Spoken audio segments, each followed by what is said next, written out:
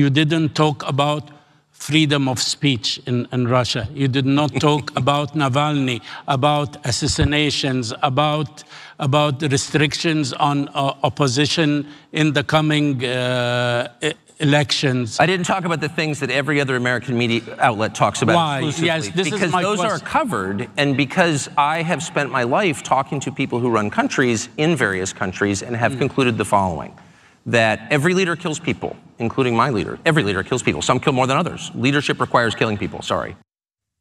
And I think maybe we can set aside the idea that I don't have to talk about all that stuff that would require hard questions because other people talked about it, even though I'm the one sitting in the room with the guy. And I specifically said, no one else even tried to do this. I'm in a unique position that I will not use to challenge his power in literally any way.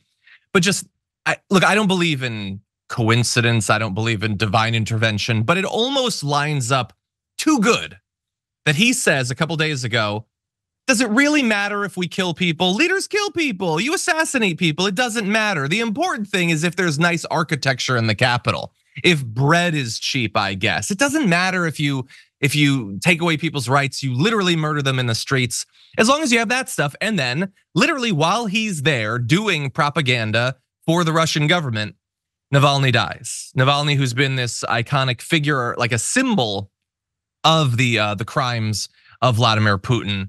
And he dies exactly at that time. Right, it seems too perfect in this context of this horrible tragedy that Tucker is there. And of course, Tucker is not going to realize that he's gone down a dark path. He knows what he's doing and what his goal is. Everything that he is saying is designed to get an American domestic audience to be okay with the idea of tyrannical rule here, with the idea that it doesn't matter what the leader does, who they kill. You don't want crime, right? And you want cheap bread, just shut up and accept it. That's what all of this tour is designed to accomplish. Before we continue with the story, we depend on members to keep on going. Don't wait. Click join now on YouTube. Right, like the acceptable version of what Tucker almost said is, listen, everybody's covered it, fine, I get that.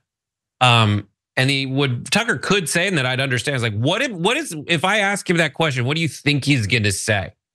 Oh, I did it. Finally someone's here and asked me the question. And now I'm there. No, Tucker is definitely like terrified because he's a big old wimpy. He's lying about why he's there in the first place. And we all know the reason that he goes to Russia is what you're saying. Like he just wants people to slowly come around on a dictatorship. There's this weird, there's no consistency in any of their positions.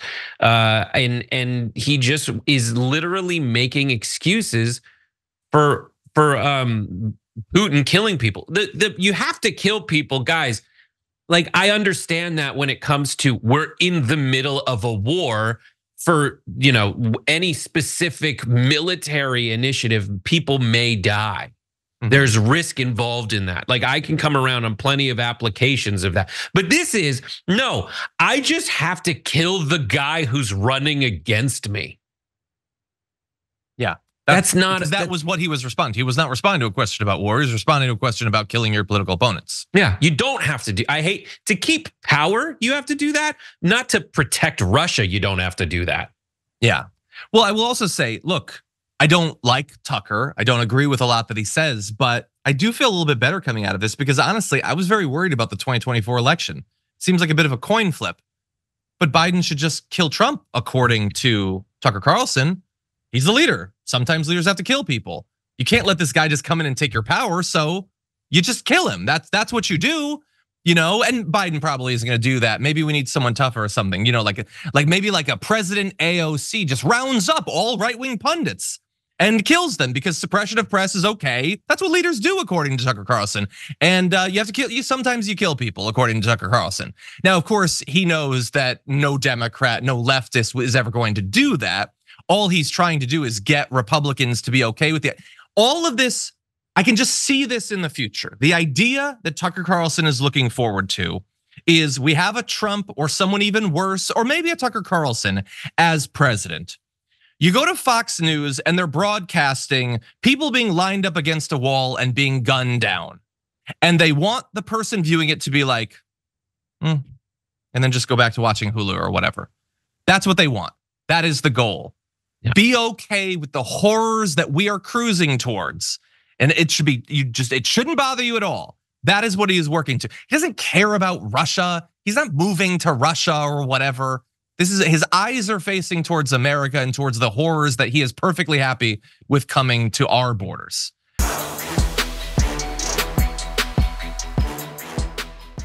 Check out the Damage Report podcast each day, wherever you get your podcasts, whether Pocket Casts or Stitcher or iTunes.